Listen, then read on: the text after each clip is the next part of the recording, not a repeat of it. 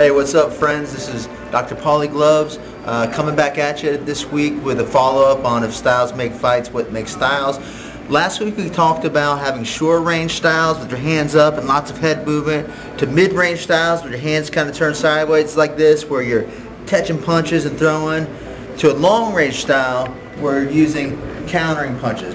But I want to give a good illustration of what the short-range defense looks like and the difference between the mid-range defense and the long-range defense. So let's think about somebody if they're throwing a 2-3 at you, right? A 2-3. If you're using a short range and I'm more squared up, my defense for the 2-3 is going to be a slip and a roll. Now let's compare that to the mid-range defense as somebody's throwing it, and that would be a catch and a catch. Long-range defense would be a draw as I'm paring the two down, and maybe a catch or a draw out.